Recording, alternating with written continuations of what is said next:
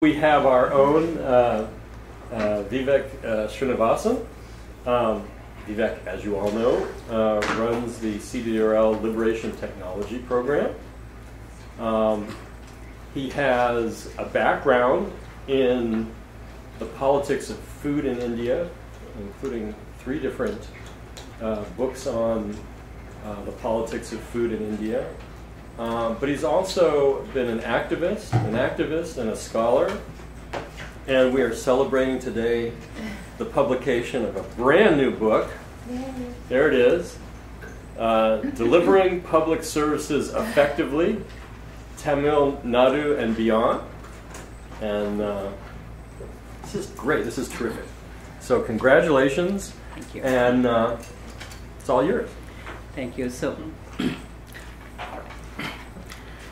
Larry, with his ample time on his hand, decided that he wanted this talk to be recorded since he's not here. So whenever you watch it, Larry, I have no idea how you manage the time.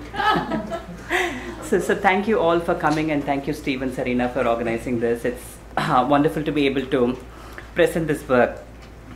What I thought I'll do, since it's a friendly audience, is that I won't focus so much on what I did in the book per se, but there were elements that I did not focus on so much in writing the book that I feel like could be developed and maybe presented in future works. That's what I wanted to tease on a little bit in today's talk. So part of the motivation for this is that those of you who have been following politics in India would know that there are increasing murmurs about dramatic improvements in governance of all kinds of basic public services like schools and roads and provision of electricity, healthcare, etc., etc. There's substantial improvement in how things function state after state after state.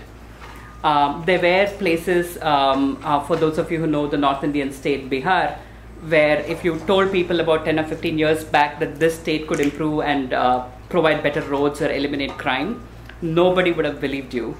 But things changed quite dramatically. In fact, the state of crime, for example, in that place, especially in urban areas, dropped down quite dramatically within a matter of 3 or 4 years, completely changing the nature of nightlife and just people's ability to walk in the evenings with a feeling of safety and whatnot. So in that sense, there's a feeling of things improving across, and that's one of the themes that I wanted to touch upon. But what I'll mostly do is to talk a little bit about the background of one particular state called Tamil Nadu, which is in southern India, which has a fantastic track record of providing all kinds of basic public services like childcare, basic health, schooling, access to roads, access to transport, access to electricity, water, etc., etc. Any village I went to in the state, you would find that all of these services are available and they tend to function remarkably well. And the impact it has on human development is quite dramatic. So for example, if you take something like maternal mortality, there's a difference of 3 to 4 folds between a state like this and some of the worst states in the country. So similarly with life expectancy, there have been fairly dramatic improvements over a period of the last 30 to 40 years. There have been remarkable improvements in maternal mortality, infant mortality, and quite a bit of other figures that one could think about. The way I got into this is, as Steve mentioned, I was an activist in India working on what was called the Right to Food campaign, where the campaign was demanding school feeding and improvement in childcare facilities across the country. So we would do these demonstrations in different parts of the country, mostly in North India, where the facilities tend to be very abysmal, with very little traction. And then when I went back home to meet my parents, not so much to do my work, I would stumble into the villages where I started seeing that the schools were so well functional, the childcare center was so functional, that I started becoming curious as to why the state developed that kind of commitment to provide basic public services. As I started reading literature, one thing became very clear. Nobody talked about the state as being a model. The one state that has been singled out in talking about India has been Kerala, which many of you might know of, the famous Kerala model, where the state was able to have very dramatic improvements on human development indicators with relatively low levels of industrial development, basically by providing public services. So Kerala has a distinct political history. Among other things, it's the first region in the world to have an elected communist government. which happened in 1958. And since then, the communists have been in and out of power on a regular basis. And the communist movement, even when they're not in power, is a very powerful grassroots movement that's constantly mobilizing people, and the trade unions in the state are very powerful. So because Kerala was uniquely successful in creating this very early on in India, people had labeled it as a unique model and attributed that to communism in the state. And later on, there's another state called West Bengal, which is in India's east, did impressive land reforms, again spearheaded by the Communist Party, which came to power in the 1970s. So a lot of people working on comparative politics, people like Atul Kohli and Patrick Heller, have attributed progressive improvements in the state, mainly to left of center mobilization. Tamil Nadu did not have that kind of mobilization. It does have a presence of the communist parties, but it does not have a very strong presence of the communist parties. And they've never been in power, and except for the very first election after independence, they have never been a serious contender as well. And unlike Kerala and West Bengal, which had a certain amount of land reforms happen, Tamil Nadu focused mainly on providing public services. So starting with the second Chief Minister of India, who was trying to argue between the left and the right, basically he argued with the left saying, look, you want land reforms, but it's the only way to get there is violent. You cannot get land reforms without creating a lot of conflict in the society. And he would argue with the right, saying that, look, you may want lower taxes and greater industrialization, but if we have a democracy without the state doing anything for the majority, then the system will not be sustainable. So he was able to build a compromise where his vision of development was to provide public services in a very large fashion as a way of achieving human development. Now, interestingly, neither the left nor the right likes it. The right tends to say that this is a terrible policy because it's going to increase fiscal deficit and reduce growth. The left says that these are not structural reforms, so it's not going to lead to development. So most people who have studied Tamil Nadu have traditionally said that the politics in the state is dysfunctional because it provides public services really well. So by just even changing the value basis of my work, I start looking at Tamil Nadu's politics in a very different perspective, and that in itself is one of the contributions that I make through the study. So that's something that I cover at length in the book as to why that commitment came into being, some of which I'll cover in today's talk. One other thing that I discovered in the process of doing my 13-month-long work in Tamil Nadu, but also a 15-year-long work on public services in different parts of India, is that there is a certain pattern, a very discernible pattern to programs that work well. And I'm going to use the metaphor of design-centered thinking to explain that particular pattern as we go along. Let me start with an example of one particular program and illustrate the difference between Tamil Nadu and other states. So it's the Child Care Center in India. It's governed by a program called the Integrated Child Development Services, which has the philosophy that you want one center, which is called as the Anganwadi, where all the different services should be provided to children under 6. So if you just look at some very basic differences in terms of infrastructure in a survey that we did across 6 states, most Anganwadis in Tamil Nadu would have a proper building, would have kitchen, storage facilities, toilets, etc., very basic things that a center should have. And if you look at the comparison with the traditional, typical North Indian state on the right, the difference is quite stark, very, very, very stark. And even if you look at the number of hours that a childcare center is open, the difference is almost twice. So what ends up happening in most of North India is that the childcare centers tend to be feeding centers where children come for a short while, get some food and go back. Whereas in Tamil Nadu, they had a fantastic early childhood education program with very well-trained workers operating it. But there's one particular thing that I want to actually take on a little bit more in detail, which is the average months in training of the workers. This is it's a national program with a common guideline for all the states. One aspect of the guideline is that the childcare workers should be trained for 15 days every second year. Now, if you look at the average level of training, that doesn't quite happen in most states, whereas if you look at Tamil Nadu, the average months in training is actually only 6. And what I was very surprised to find out is that this difference happened with exactly the same budget. And this is how they did it. So they recognized in Tamil Nadu, the training system in itself is run by women, almost completely by women. And they recognized that if you ask childcare workers who are often very low-paid women with very heavy domestic commitments to go to a state center to have their training every 2 years, for 15 days, most of them are not in a position to do so.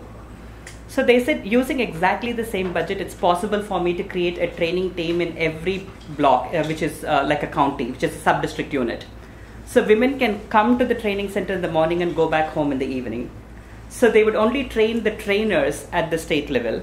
And they were able to create 3 trainers who will be parked in every county throughout the year. So after training, they can actually go and visit the workers in order to retrain them throughout the year.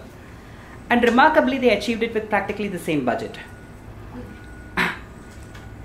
One other thing that happened is that in the early phases of the integrated child development services, there was a lot of pressure on the government from many experts who said, let's create a targeted program. Let's identify the most deserving pockets or the most deserving kids. Whereas the chief minister at that point of time wanted to send a message that he wanted to work for the commitment of all.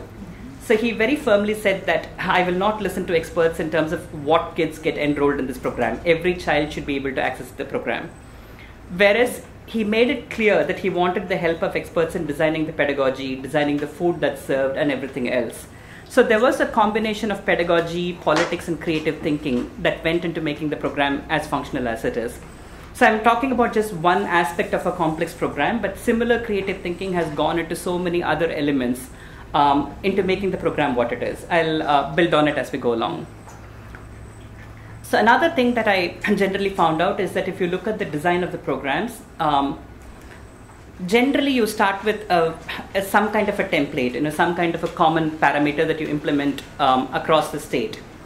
But then there is no program that can be designed for a complex geography, for a large geography, that will work equally well everywhere.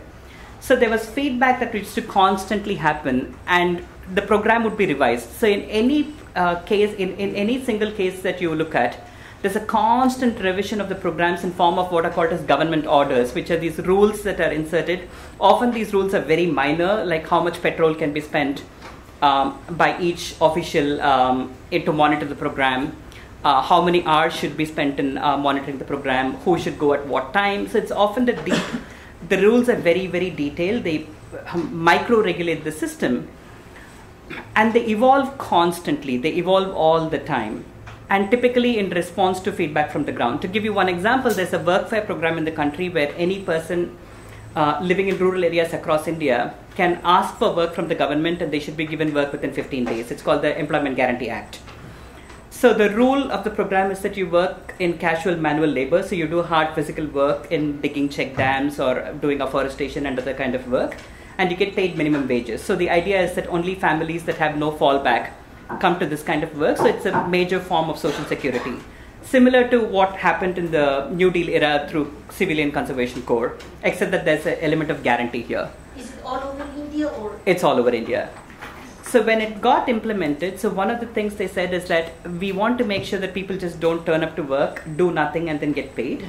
So they said we will calculate the amount of work a person working diligently for 7 hours should do, and we will pay them according to the task they did. But in calculating the work, so let's say one of the major things that people do is to dig earth, because a lot of work to do with afforestation, water management, etc. involves digging and transportation of mud and working with land. So they took the rates from the Public Works Department, which is involved in this kind of work constantly. But in the Public Works Department, people typically work along with machines. So you have blasters, you have tractors that transport things, etc. In the Employment Guarantee Act, that's not allowed. So which means that the per capita productivity will be much higher for a laborer in the Public Works Department.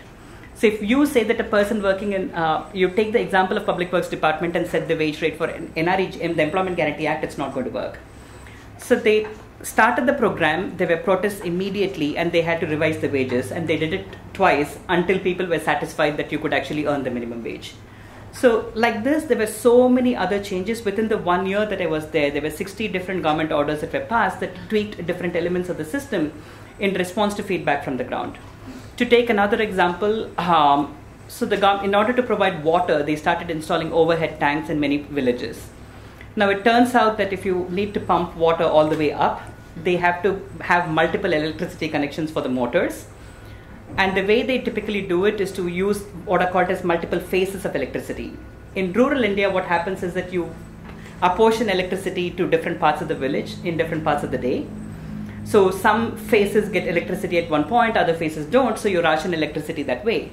So if you have 3 phases of electricity being used for an overhead tank, you will never be able to pump water up, or you'll be able to do it at short durations. So someone said, let's ignore the overhead tanks and let's start creating what are called mini tanks that can work with one motor, with a simple one-phase electricity. So these are often very common sense, very simple solutions. But these solutions, when you constantly reiterate a program with it, have enormous consequences for how things work. And these changes happen not just over a short period of time. In most programs that have been functional, these changes have been happening for decades.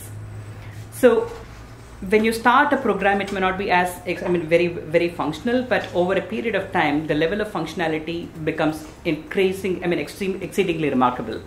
To give you one final example, so I was interviewing the commissioner of the public distribution system, where Tamil Nadu's performance is remarkably better than most other states.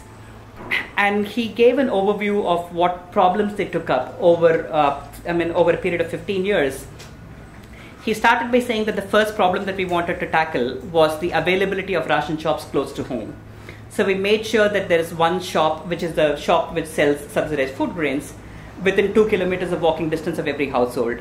But in case there is let's say a river or some kind of a barrier for you to access it, we will relax the 2-kilometer norm. We did that for 5 years and we improved access. After that, we started focusing on other problems. So one major problem is that the dealers who vend the grain would often tell people, your grain has not come, so I can't give it to you. And they would siphon the grains and sell it in the market. So they said, if I start issuing coupons to people, independent of the dealers, so they started getting school teachers, and they would get all the people on one day and give them coupons for a whole year. So when you go to the ration shop, you give the coupon and get your grains, and the ration dealer gets compensated only when he presents the coupon to the government. So this created an incentive for the dealer not to tell people, I don't have grains. So again, and then finally they said, the next 5 years we realized that the coupon system was working, but there was under measurement of services.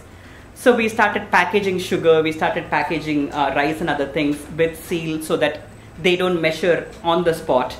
And they started doing a series of other taking measures to make sure that the under measurement issue is taken care of.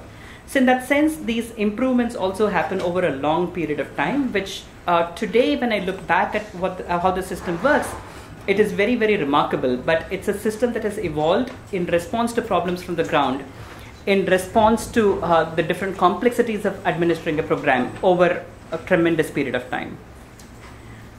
So basically what I'm saying is that even very well-created programs, so typically when a bureaucrat sets out to create a program, they do put a lot of thought into it. They do put a lot of energy into it.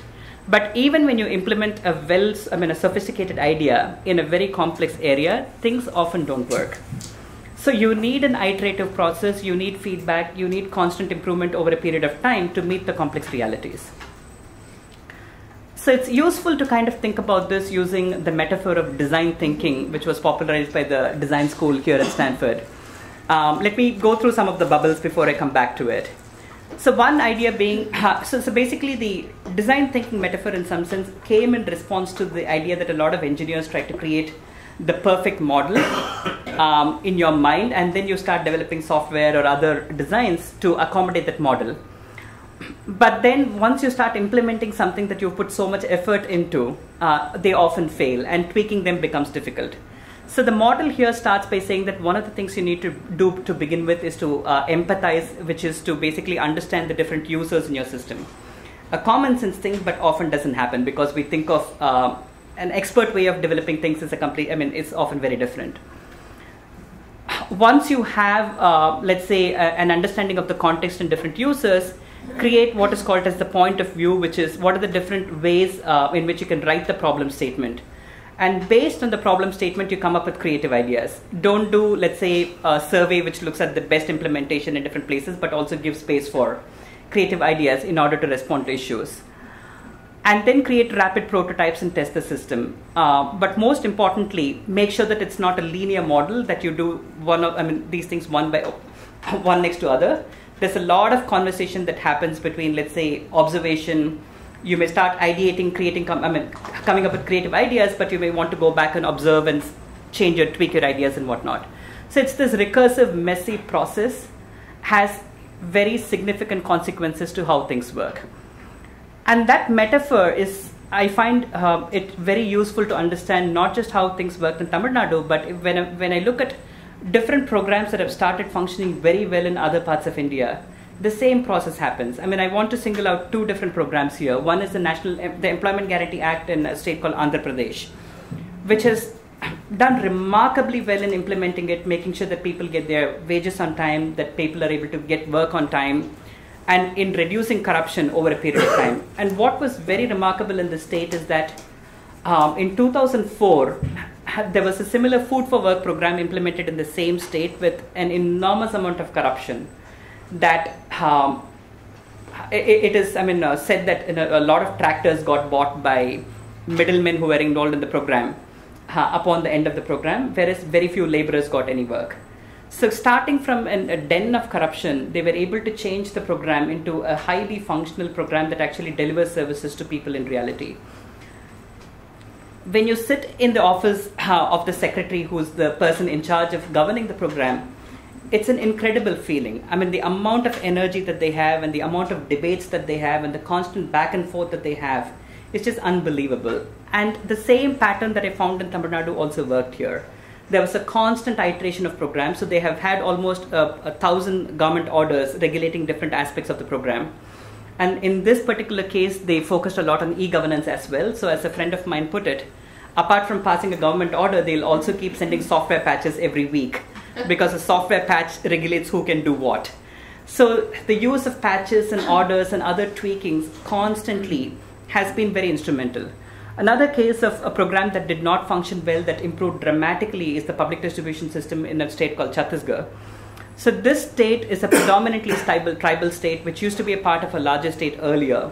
And it was divided in the mid-2000s, after which the political dispensation changed quite a bit, and they started focusing on the public distribution system, among other things. So when I spoke to the administrators, they said, okay, we identified that there's a lot of corruption in the program, but a lot of it happens at one point, which is when the transit happens between the warehouses where we store the grains to the places, to the village, to the shop where it's sold. That's where a lot of corruption happens. So they said, in order to solve this problem, we said we will remove all the private truck dealers who are involved in carrying these grains, because most of these guys are politically connected. And they get the contracts in the first place by paying a lot of bribes. So let's eliminate them from the system, because there's moral hazard in just how they are picked. And they also said we will do something interesting, which is to paint all these new trucks in a distinct yellow color. So if any citizen sees that particular truck parked in a place where it should not be, they can call the call center and say, this guy is doing some hanky-panky. So it's a very simple idea, but think of how powerful it is to create transparency. And they created an online tracking mechanism. Interestingly, they were forced to hire private consultants, some big name consultancies to begin with, to talk about their software, who said, we need to digitize the entire system. They threw them out, and then they did it in-house, and they said we will focus on only one element of digitization to begin with: the trucks going from the warehouse to the ration shop. So upon digitizing it, they were able to monitor the movement of trucks in a real-time manner, but they also said that every truck that reaches the village should send an SMS saying, I reached this village with so much grains. That will go to a central server, and any citizen who wants to subscribe to the service will get an immediate alert saying a truck has reached your village with so much grains. Then if you go to your shop and the dealer says, we don't have any grains, we have not got the supply, you know that you're being told it's false. So it's often really simple ideas like these, very common sense ideas if you think about it in some sense, but creative and in response to contextual problems that underlie the rapid improvements in programs that I see in every part of the country that I've had an opportunity to go to. What it illustrates in some sense is that there is a huge room for improvement in how programs function, often with just the existing resources, in response to creative problem solving. But it also raises the question as to why does it happen in so few programs. So that's some insight I was able to get in Tamil Nadu's case while I was sitting in various government offices doing my ethnographic work for a period of about 13 months. So if you look at the life of a bureaucrat, they have so many different things to do typically that there are enormous competing demands on their time. And they also have very few incentives to do things well because you don't get rewarded if you actually implement a program really, really well. Under this condition, there's a strong reason for you not to implement a program well because if there are not too many takers, it's much less work for you. That's really the incentive that actually drives you. And it's easier in some sense for contractors and people with political connections and people with money bags to approach people in the administration to make them do things that you want. But when it comes to public services for the common person, most common people often don't have the ability to influence people in positions of power. Interestingly, what I started observing as I started sitting in meetings within these public offices is that it was just full of debates.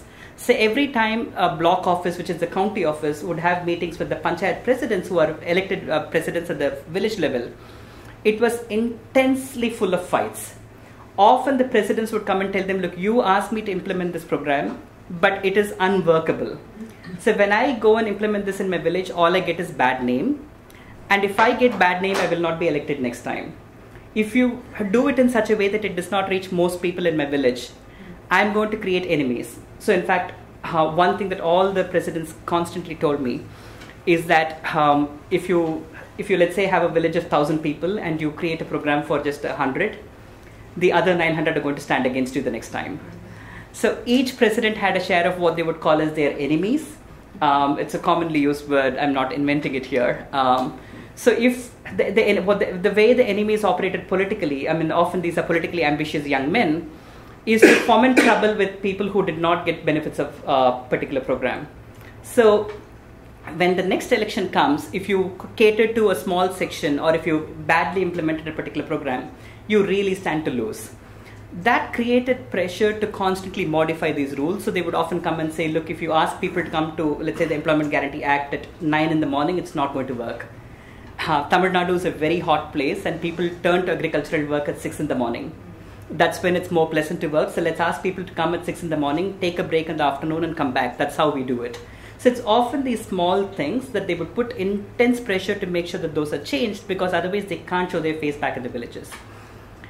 And like I said, there is a pressure also to universalize benefits to make sure that it reaches the largest section of the population and not to a narrow section within. And together, these very small tweaks that they made had a huge, profound influence on nature of governance overall. And the term that they often used is people are uncontrollable. So when you have to deal with beneficiaries of different programs, you tell them you need to do this and they'll say, I won't do that. That doesn't make sense. So some time back, which I'll come to again, presidents were powerful enough to tell people, you shut up and this is what you need to do. That's not possible anymore. So every president would complain saying these people are uncontrollable. Like if I don't do what they want me to do, then I'm going to be in soup. So that uncontrollability of people was a huge vehicle to make sure that even if you don't empathize and understand their context, they make sure that you understand their context. And there was also incessant public action. So a lot of interaction with the panchayat presidents and other officials happened on a day-to-day level. But there was also a lot of collective action that happened typically within the village level. When I interviewed social movement leaders or actually village level leaders, so they would often tell me that, we got 100 meters of road by fighting 1 year. Another year we fought and we got 20 street lights. Another year we fought and we got a water tank. So it's by fighting and fighting and fighting that you actually get these public services to your village in the first place, especially where the marginalized people tend to live. And it's the same process that also makes sure that these systems are functional. So there's a lot of collective action that takes place. I mean, this is a huge focus on the book, which I won't go into today.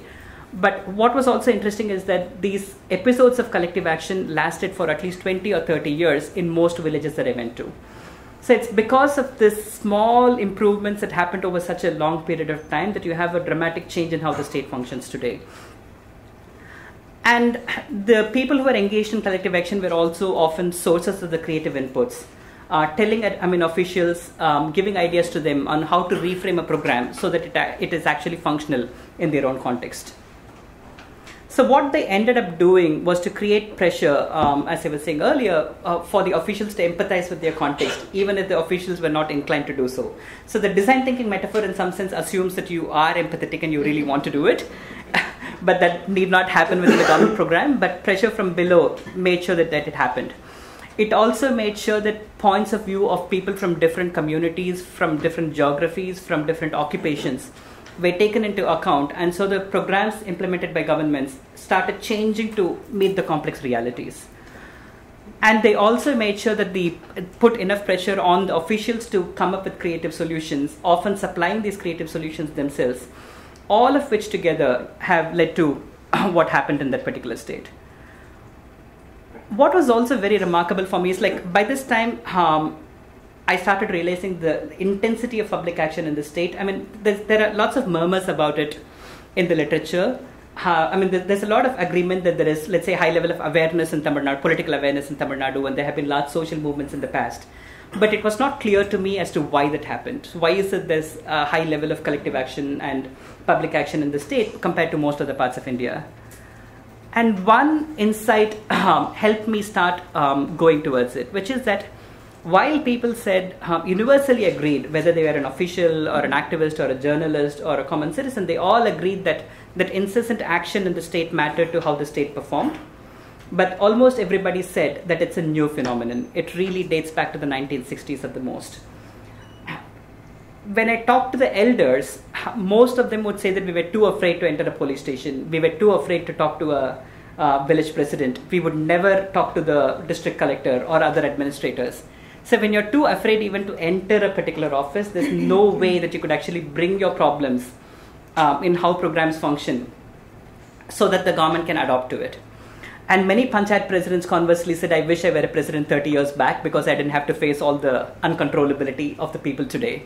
So therein lies an interesting question, because what is it that changed in the nature of collective action? What made people take up this action in the state around this time? And that also gives us insights into looking at the rest of India shortly. The question of why collective action changed in the state, can be answered in so many different frames. So I'll do an arbitrary division of internal and external changes, and I'll do a summary view today. So one is that there was an increasing amount of income, education, and other capabilities among people, even in marginalized communities. This has different sources. So one source is that when the Indian Constitution was promulgated, it said that people of scheduled castes who are Dalits or ex-untouchables, and tribal people who tend to be the most marginalized of the communities across India should be given 25% of all the public employment. And all the seats in educational institutions should be reserved for them, about 25%. That got implemented well because of prior mobilization of these communities in the state. And so in village after village, you often find one person, who goes to school because his mother was able to fight and able to enroll them in school. They then get some kind of a low-level job in the government, often as a police constable or as a clerk or often and other kinds of jobs. But this income enabled them to send their brothers and sisters to school, who often came back with the capability to lead others in the village into the collective action of the sort that we saw. So in village after village, if you look at the set of leaders, especially starting from the 70s, they tend to be young men with some level of education. Very often they had diplomas, or some of them had graduate degrees. But there were many others who had at least, a primary school or a higher secondary school education. And that made a huge difference. Tamil Nadu is also among the most urbanized of Indian states, is among the large states. So what ends up happening is that in the earlier dispensation, the main person who puts pressure on you and keeps you in a life fear is your landlord. The landlord can not only deny you employment, but they can also make sure that you have no house to live in. there's a regime of violence that they can unleash on you. So, for example, for very minor questions that people would ask, there were many forms of punishment in the state where you could be tied to a tree and flogged with a reinforced rope.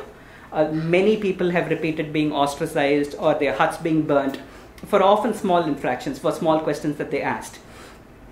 That's that. So in that kind of a condition, you cannot really raise questions against the person who gives you employment. Urbanization made it possible for people who wanted to raise pesky questions to go and work in a different place and have a different employer. And that also made a huge difference in their ability to start asking questions and to be assertive as well. Along with that, the state had a series of social movements starting from the 1850s that created movement organizations for different communities within. Now, a lot of people have written about social movements in Tamil Nadu as being huge and pervasive and whatnot. But what I found out is that most of these movements would have a presence in each district, but within any given district, there may be a few families that are active in it. There could be a particular march or there could be a particular event in which a lot of people will assemble, but for the most part, it's actually a few families that actually are active on a day-to-day basis. What they did was to provide the leadership and imagination for others when they started asserting themselves, and that makes a huge difference. To give you a quick example, one young man, when he wanted to start mobilizing people in this village, was told by an elder that if you want to start raising contentious issues to begin with, it's not going to work. So he helped him create a campaign on controlling mosquito bites. So he went to the government and they started doing spraying of pesticides and other things to control the mosquito population, because mosquitoes bite the elite as well as the common person. So once he did that, he got a certain semblance of organization. Then he fought for a bus to come to their locality on a regular basis. But within 2 or 3 years, he had enough support and credibility that he was able to take up more contentious issues. And within 5 years, he fought to become the president of his village. So in that sense, the kind of guidance that you have from networks, I'm giving one example, but the kind of support that you can get from such support networks is enormous. And finally, there is also a unique phenomenon that happened in Tamil Nadu, which is the use of cultural tools, unlike it has happened in any other case that I know of. Many of the social movement leaders in the early 1800s and, late 1800s and the early 1900s were amazing orators. So the number of people who would just converge to look at them is just enormous. One of the greatest social movement leader called Periyar was also very imaginative in creating spectacles that would bring a large number of people to just think and reframe their imagination. And many of them were also fantastic songwriters, so they went into movies. So today, most politicians in the state, barring one, has all been involved in the movie industry. But what is interesting is that they're not the Ronald Reagans of the movie industry who's acting in a traditional movie, but they're all political characters. So if you look at these characters, they're all characters who stand for affirmative rights, who stand for bravery, they all appeal to a call to people to become braver and to take up issues against injustice.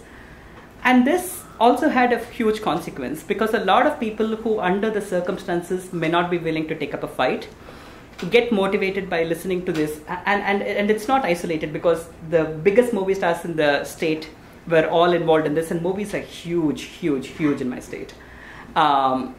And there's oratory, there are magazines that are published, and there's this constant bombardment of ideas and of wanting to reframe the society. And that also had a consequence, on one hand, among dominated communities to rise up, but on the other hand, among traditional oppressors to say, look, what we are doing is not correct. To have one very quick illustration, so one of my interviewees came back to his village after many years, and one of the traditional bans on the untouchables of many things that they're not allowed to do was to wear pants or cover the upper part of their body in presence of an upper caste person.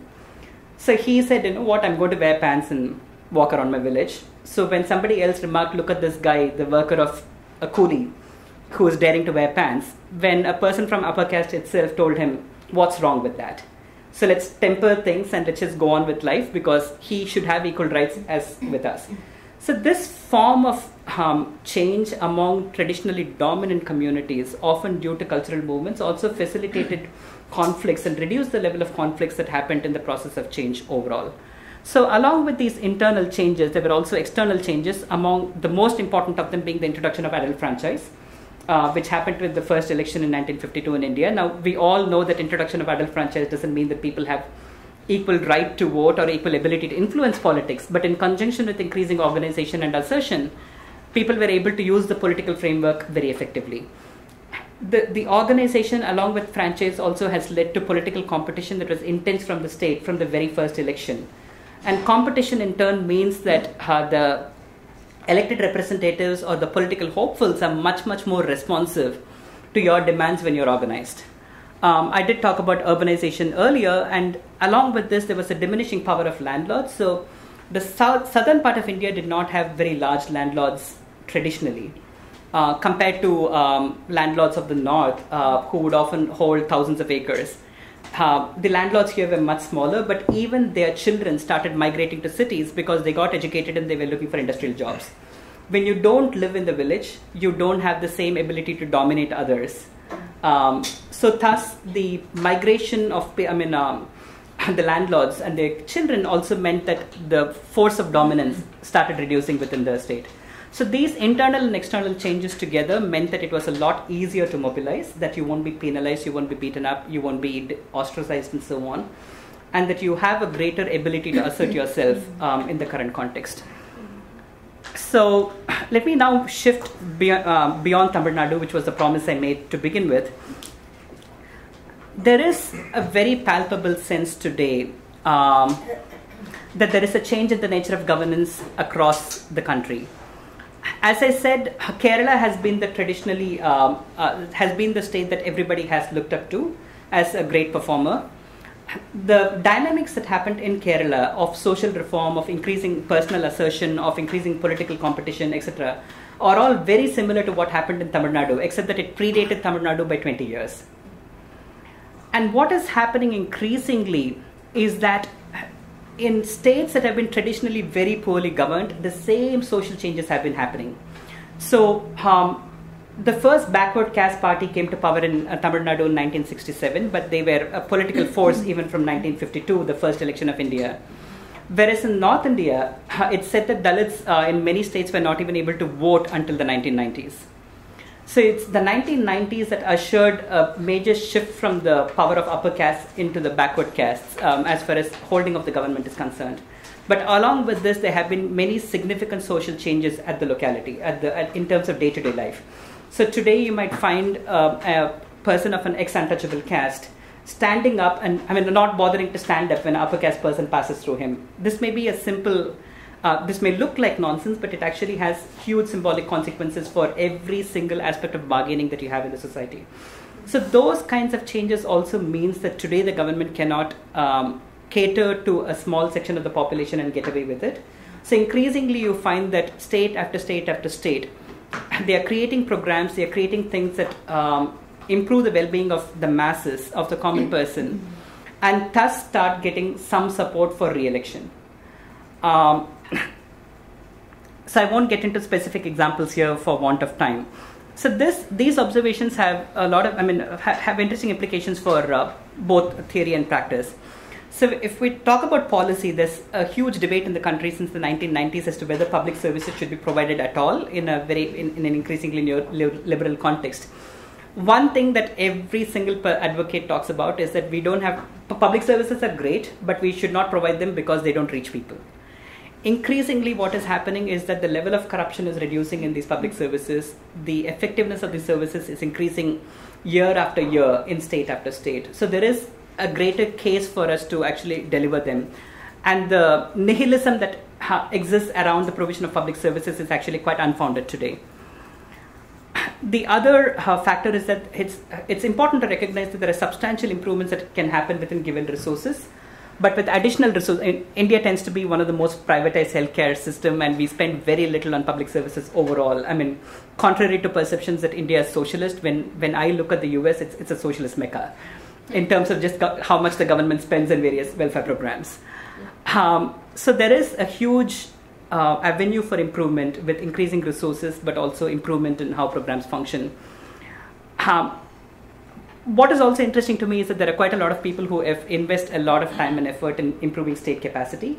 through trainings and through creating beautifully carpeted offices and air-conditioned offices and other facilities. I think it is important to improve capacity, but if you see dramatic improvements that happen in state after state, most of them have happened with exactly the same resources and exactly the same set of people who are functioning, but with a different set of pulls and pressures that make them function. So in that sense, I feel like state capacity, while we should think about it, we should also be cautious about not investing all our efforts in that. And finally, if you think about the reform of various programs, there's a huge emphasis today on the use of experts and on experiments in order to find out what works and what does not. Along with experts and experiments, I think there's a huge role for empowerment, because it is when people are able to come back and say, this doesn't work for me, that programs ultimately will start functioning much better. This is very contentious today because there's, on one hand, a set of advocates who want to embed rights in various programs, because embedding rights actually embeds people who fight for it in the locality. Whereas people who want to think about it from a more economistic perspective have generally argued against a rights-based approach to providing programs. So it's another debate to which I think I should be able to talk to. Coming to academic literature, I think this work kind of supports the work of people like Amartya Sen and Jean Dresse, who have, among other things, argued that in states where you have greater freedoms for women are also the states that tend to deliver public services well. They have tentatively argued that this could be because women are now able to, let's say, approach a school teacher or a public health service and then bring their demands, but they have not quite documented it in detail. So my ethnographic work hopefully provides greater thrust to that work, and it also kind of argues, as they do, that human agency is the fundamental force of progressive change and not so much investments or other factors. So there's an onus on human agency in that sense. Within the comparative politics literature, as I argued earlier, there are people like Atul Kohli and Patrick Heller who have argued that the only way to get progressive change is by having left-of-center mobilization. They're mainly talking about communist parties. So I do debunk that argument. In fact, in Atul Kohli's recent book on India, there's a very interesting moment where he starts by looking at the states that have been most successful in reducing poverty over the last 30 years. The top states happens to be Kerala, the second top is Tamil Nadu, and the third is West Bengal. And then in explaining how this came about, he somehow skips from Kerala to West Bengal and ignores Tamil Nadu in between. And there's a curious paragraph in between which describes the politics of Tamil Nadu, because he, in some sense, follows Weberian classification, and he has classified the identity politics in Tamil Nadu as neo-patrimonial mechanisms. So he says the state leaders tend to wreck the state economies, and they inherently don't contribute to creating progressive agenda, whereas somehow it has been muted by people's mobilization. That's a very weak argument against a strong claim that you make, that the state has been among the most successful in reducing poverty. So I think it does talk to people like Heller and Kohli in terms of understanding progressive change through identity politics, apart from other means, and going beyond looking at class-focused mobilization. And there are others like Narendra Subramaniam who have argued that expansion of public services happen mainly through populism. And he basically says that when you have conditions that where you can create a large clientelistic following, then populism might happen, and then those states will tend to produce public services in a large way. What I would point to this is that maybe there are political pressures that can be brought about by this phenomenon, but unless people are able to assert themselves, in many cases, they may not even be able to access public services because there were explicit bans on girls from accessing schools and from people of lower caste from accessing schools and other facilities. So you may provide the facilities, but if people are not able to access it, populism has no role there. So unless there is assertion at the grassroots, your populism will take you nowhere. And more importantly, the process of improvement of these facilities by the constant feedback from people in different positions will not happen. So thus, if we have to understand why things function well in a particular place, populism again is a fairly weak argument to help us understand that. So I'll stop here. The book, like I said, does not deal so much with the process of constant iterative changes that happen, but it focuses a lot more on the politics and how people organized and what were the major political and social changes that happened over a period of time. So I'll be happy to talk about it if you have any questions. Thank you. Great. Terrific.